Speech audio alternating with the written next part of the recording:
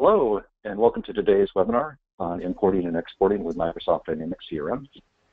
Today we'll walk you through the key elements of Microsoft Dynamics CRM's import and export functionality, to learn the ins and outs, to manage the disadvantages, and the how-tos of importing and exporting with Dynamics CRM.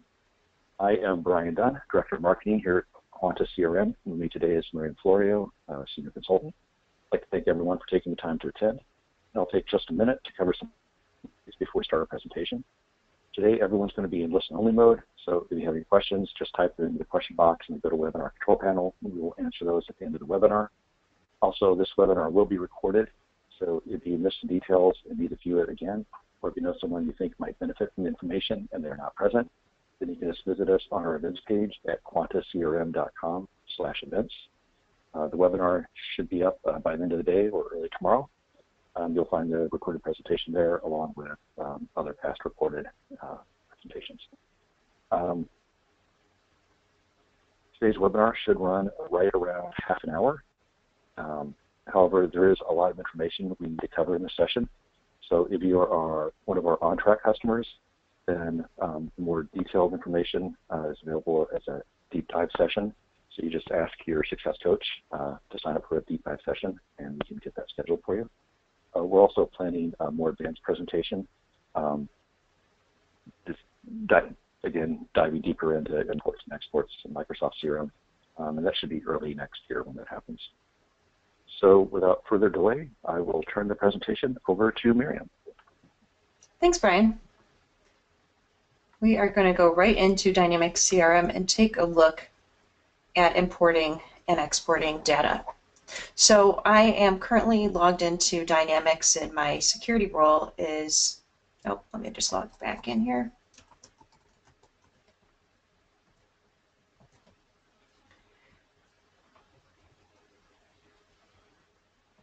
Okay, then my security role is that of an administrator. I also have other security roles that are assigned to me. So I have the rights to import and export data. We'll be looking a little bit further into security settings that you can set for your users in the system to restrict or allow access to perform data exports and imports.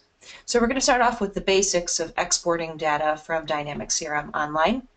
And you can do that any number of ways. We can pull up a view. For instance, I can go to my accounts in the sales area of the system, and I can export to Excel. So provided I have the rights, which we'll look over in a minute, I can click the Export to Excel options, and under the drop-down, there are some new features here. If you haven't seen 2015 Update 1 online, I'd like to just review those quickly with you. So the first option in Export to Excel of taking data out of Dynamics CRM is Open in Excel Online. Pretty self-explanatory. I can click this button and then have this launch in Excel Online. I can also choose the static worksheet option. So with this current page, I can actually take this directly to Excel and open it up there.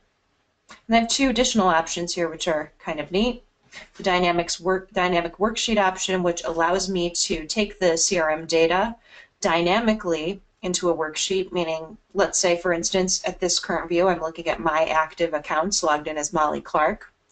And this number right now shows 5 accounts on this page. However, tomorrow or the next day, that number could increase or decrease. With a dynamic worksheet, that information on my worksheet would then refresh dynamically based on the data that's actually in Dynamics CRM. And there are some things that need to be configured or working with your Outlook in order for this data to refresh. But other than that, it works pretty seamlessly in the dynamic worksheet option, or if you like, the dynamic pivot table option in Excel.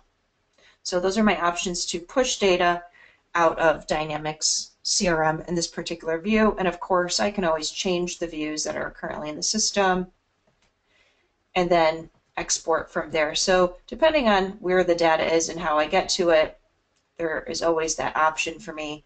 When I go to cases, for example, I can look at all cases in the system, active cases, and use that export that I'll always see in that top bar on the page.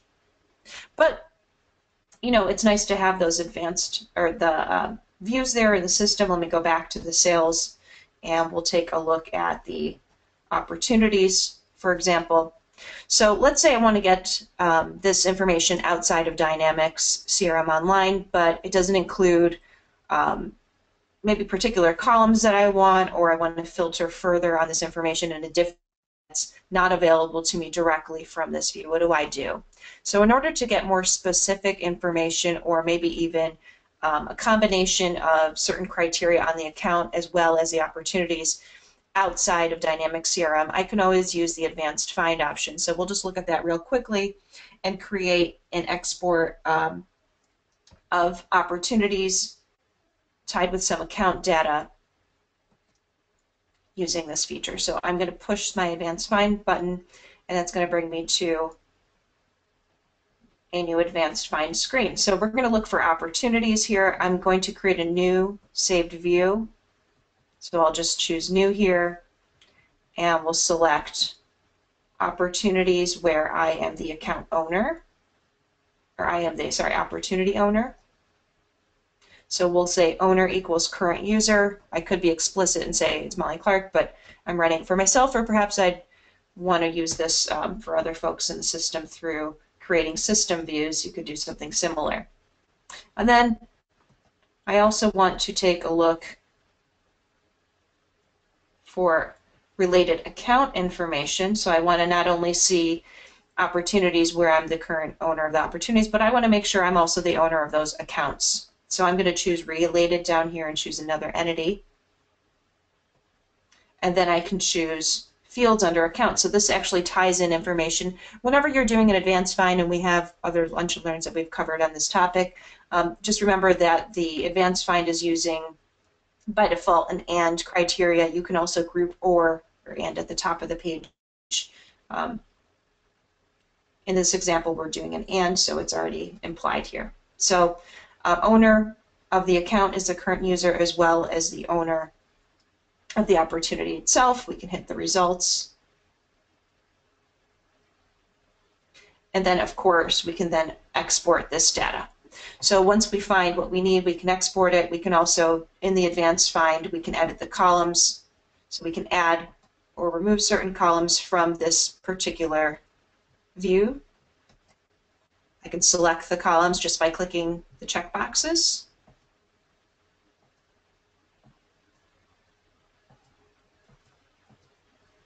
So really, it's just a way for you almost to create a report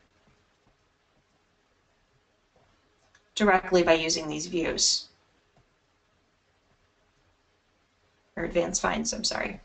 So I'm just going to choose a number of columns here, and you can add those columns in and then save that and export that same advanced find how you'd like it. So we're going to actually go back to the security settings. I'm going to leave this page, and we're going to go over some of the import and export security features. So let's go under settings and then data management. I'm sorry, we're going to go under settings and security. And the security roles for data imports and exports are found under security roles. And you're going to choose the security role that you want to see. Now, a major recommendation here is if you want to change an existing security role in the system, you can always make a copy of that security role and then modify it there. This just gives you that original security role that came straight out of the box with Dynamics CRM Online still intact. You can always make a copy and make modifications to that copy. In fact, if you make a copy or clone a security role, I would name it with some kind of a prefix or identifier that includes your company name on it, so you can easily tell which security roles you've added to the system and which ones came canned with Dynamics CRM Online. I'm just going to choose the salesperson one here to show you or demonstrate where you're going to be looking for the values that you might change or set on these security roles. Under core records, there are a few items here that you would want to take a look at. There's data import, data mapping, and there's also the source. You want to make sure that you set those values either for the user, the business unit, or the whole organization of whether users can import data for themselves, for others across the system, You just want to make sure that that looks okay. Now, importing data usually isn't as big of a security concern as exporting data, so we'll take a look at that as well. But of course, for data imports, you want to make sure that the users know what they're doing, import the data correctly, although there are always remedies you can take if or should there be a problem with the data import. So we can talk about those later also. Under business management, if you scroll down, we'll just go down here to privacy related privileges. There are some additional privileges in here. Namely the export to Excel function. So this is a real important one. If you want to restrict access for certain security roles in your system or users from exporting data to Excel across the board, across the entities, then you want to remove this or use a none selected for this export to Excel feature to make sure the users can't take data outside of Dynamics CRM Online. So if that's a concern for you, and you're worried about them getting at that data, then you can always restrict this, or even make it just for the user themselves, so only they can only export their own records, for example. Just to keep in mind with the export to Excel feature, the go offline in Outlook is something just to remember. So go offline in Outlook, if you remember from previous Lunch and Learns, downloads a certain amount of data to Outlook.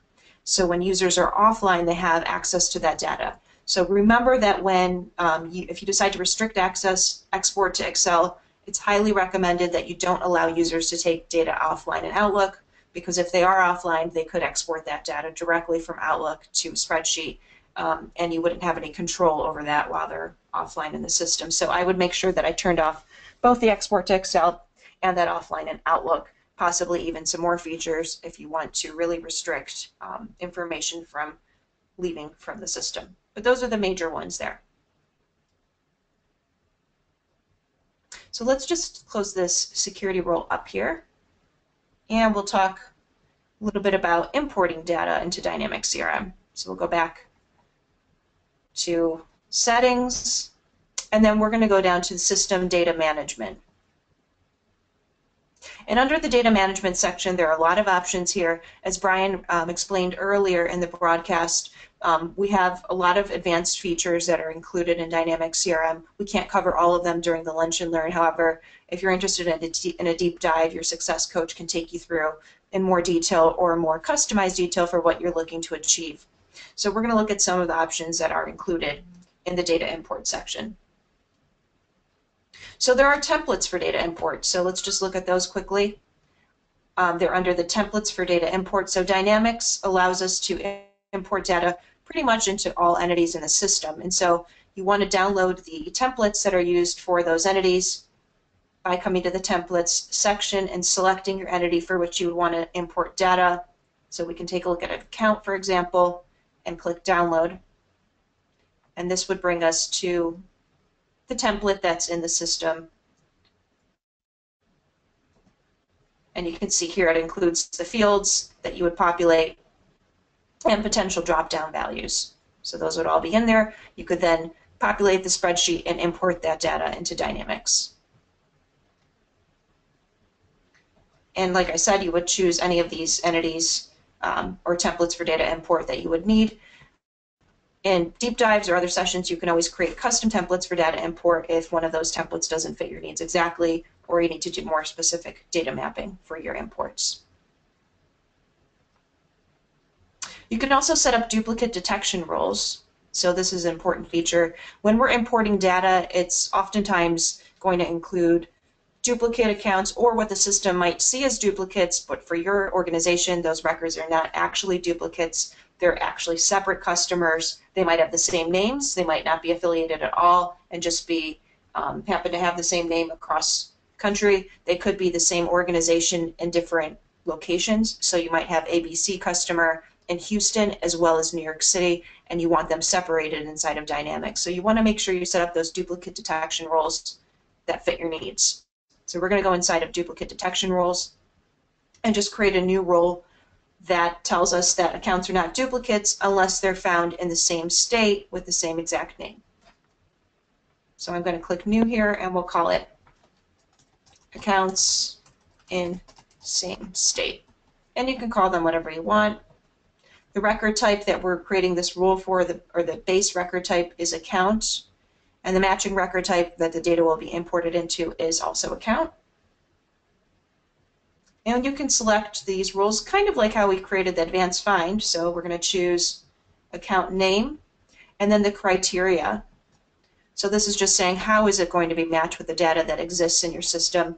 And this account name, we can choose exact match. So we want the account name to be an exact match with an account name that's currently in our system. And also, can't just be the account name. We want to also include that the state or province also has an exact match for it to see it as a duplicate record. And we can tell it to ignore blank values so it doesn't see those values in there. So this is a double rule. We're saying that only duplicates with the exact same name and the exact same state are considered duplicates, and to skip or merge those records. Otherwise, add the new record in from our spreadsheet. And so you can create these duplicate rules or duplicate detection rules for different entities, and that might be for contacts.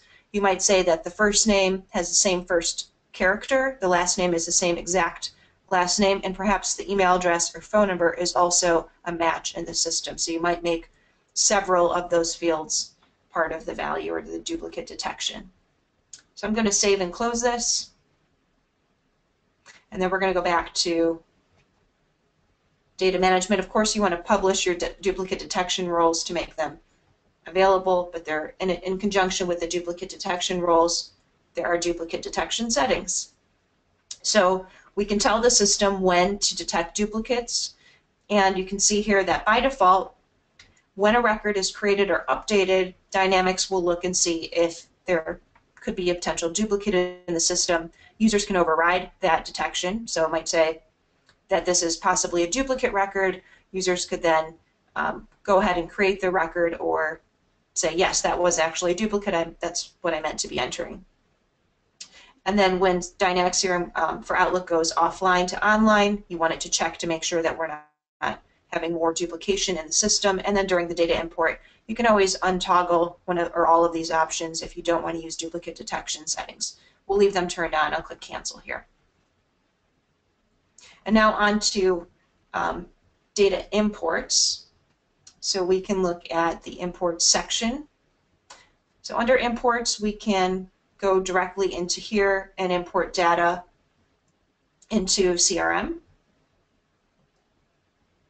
Or we can even go underneath the different views. So I could go under sales and accounts, for example. And just like we had the option to import or export data earlier, we could always import data into Dynamics. So I can import data by clicking import data, or I can download the template for import at this point. So I could click on either option from here and then import the data in. I'll just choose import data and go through this wizard pretty quickly. So we have different supported file types. You can see there's an XML spreadsheet 2003, CSV files, text files, XLSX, and zip files. Different options there. And then, of course, you can choose your data for import. As a rule of thumb, even though we can always backtrack if something goes wrong, let's say during a data import, we can bulk remove the records or perform other actions that reverse that import. I always recommend importing a subset first. And so I recommend taking, let's say, 5 records from this large spreadsheet that you might have, and maybe include some duplicates in there or some rows that might look similar so you can see what the behavior is going to be when you import all of the records later. This just makes it easier and faster for your data import. It makes it faster to identify any problems with the data integrity of the records that did get imported, or say that it's okay and import the rest of the data later. You can include those same records again in your separate import, or you could exclude them from that second import once you know that the data has been properly set. And if you have duplicate detection rules in place, you won't have duplicates of those same records that you included from the subset. And so that's why here I have a small data subset for import that I'm going to be using. And I'll choose open on that and then click next. Okay, so then I have some options here. So even though my setting on the system was on for duplicate detection on data imports, I still have options here during the data import wizard that's asking me to allow duplicates, no or yes. And so it's going to be using those based on duplicate detection settings in Dynamics CRM. So we'll leave that as no duplicates and select the owner for imported records. So we'll say Molly Clark, myself. So I'm importing these from the front end, from the view, so it's assuming that I'm bringing those in for myself as Molly. Of course, if we went in through the back end of the system, we could always identify the records with the owner on a particular column on the spreadsheet and say who the owner would be or who the salesperson would be on those records. So I'm going to go ahead and submit that. And so now it's just telling me your data has been submitted for import. Check the status by going to Settings, Data Management, Imports. This is hyperlinked. I'm just going to click on it for right now. This actually brings you just to show you the status of your data import, and you can see that my import is listed here under my Imports view. And as I mentioned earlier, there are ways to backtrack. So let's say we had a data import that went terribly wrong, or somebody shouldn't have imported data into the system the way that they did. Something happens, and we want to undo that import. I can always check this checkbox next to this import and choose to delete all records imported to this entity during this import, all imported records from the zip file, or delete the import source. That just removes that import source from the list. So you have options there, as well as bulk delete options that you could always perform later if the data import goes wrong. So I'm just going to close this section up here, and of course that data then gets imported in for Molly Clark as accounts that she has in the system. And I think, Brian, it's probably time that we could take some questions from the group. Okay. Excuse me, we do have a couple that have popped up. So again, if you have questions, just type them into the GoToWebinar control panel, and I will see them there. First question that came through is, what if we add custom fields to an entity? Can we import values? Can we import those values into CRM? So that's a great question, and the answer is yes. Of course, if you add fields to an entity, for example, let's just take a look here at my accounts.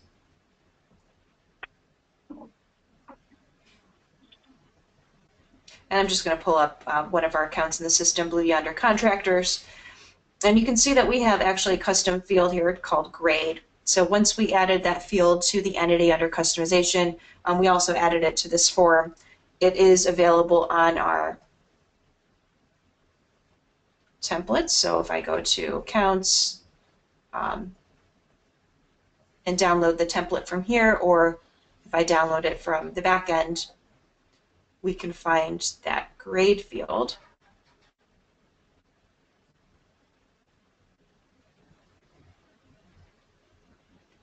There are a lot of fields, so bear with me here.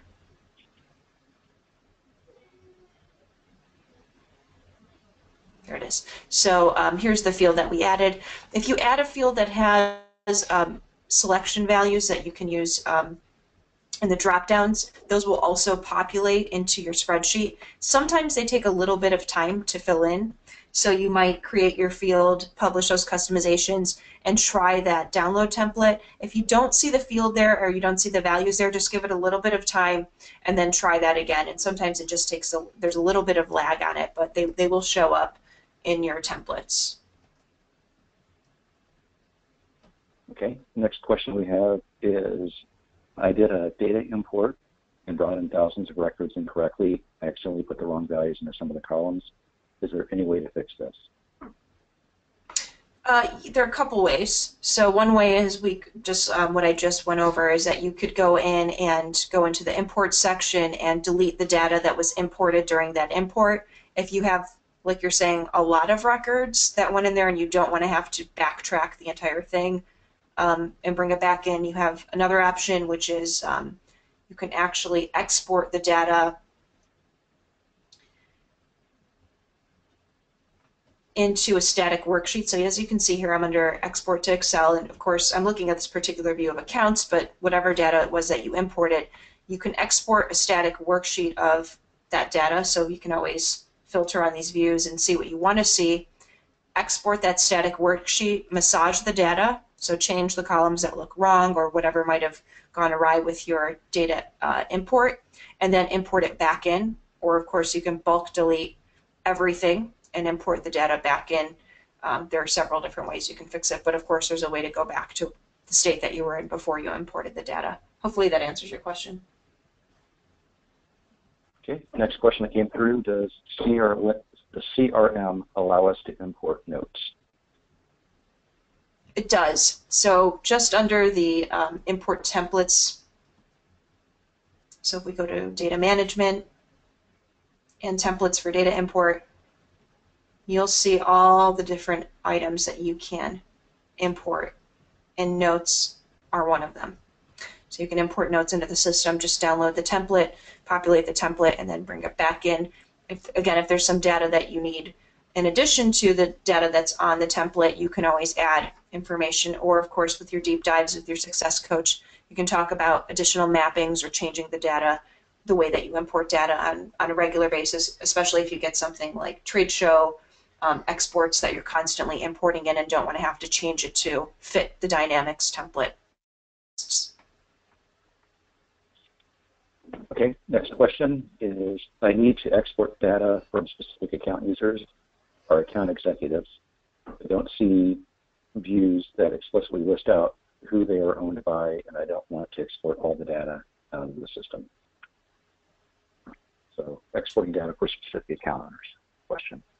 Yeah, so I would recommend creating an advanced find like we did earlier, including the columns that you want to see. So you can go to your advanced find, edit those columns. So you want to add in the columns that you want to actually see. Right now there are 3 right here, but you can add in more columns onto your export by clicking Add Columns like we looked at before, and then creating your criteria by fields and related entities. And then of course you can save that, use it again in the future, modify it, and then export the data from there. But I think Advanced Find is the way that you'll find it works best for you. Okay, and then the last question is, I'm worried that people will walk out the door with our CRM data using the export ability. I don't want our users having the ability to export opportunities to Excel. Any way to do this? You can go with that. But.